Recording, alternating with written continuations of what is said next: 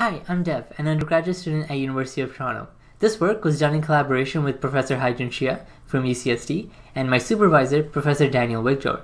In VR, we have a limitless working area, free from any physical spatial constraints, but most immersive visualization systems only make use of a tiny portion of that space.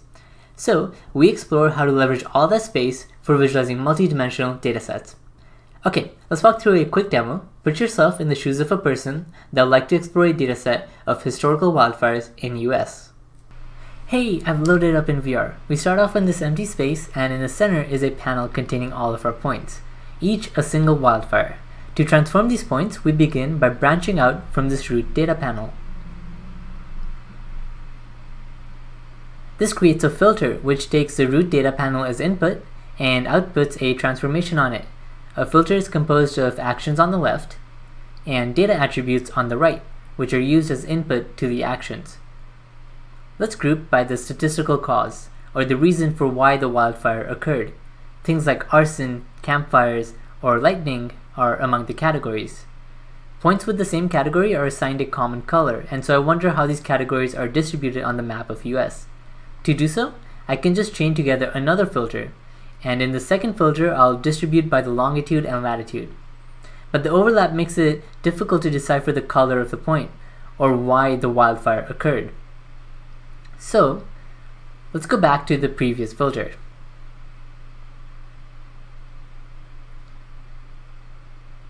And here I'll split up the groups, meaning that points with the same cause will be in their own data panel.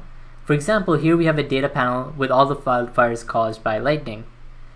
Now, panels at the ends are difficult to make out since they're further away from me, so let's instead set the layout as circular, and now it is much easier to parse through them.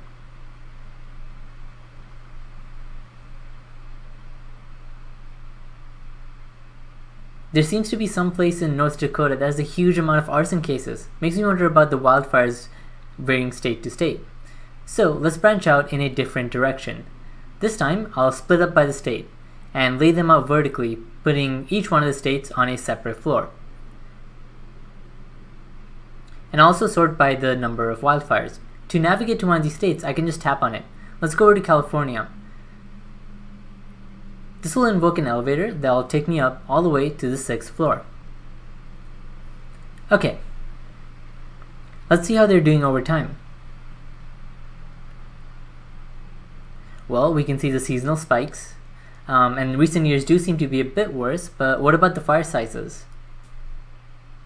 Now interestingly, even though most fires are red or Class B, there are quite a few Class F and Class G fires, the blue and the purple ones. Those can be over 5,000 acres. I wonder how this will look for other states. So I'll copy my analysis and I'll paste it on a different floor.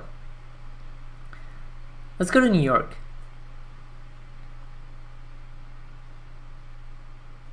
Okay, so even though there are a lot of wildfires in New York too, nearly all of them are relatively small compared to California's. Now I'd love to continue to analyze and explore this dataset, but for now let's loop back to the paper. So, to recap, DataHop uses a space afforded by VR to spatially lay out each step in one's data analysis workflow.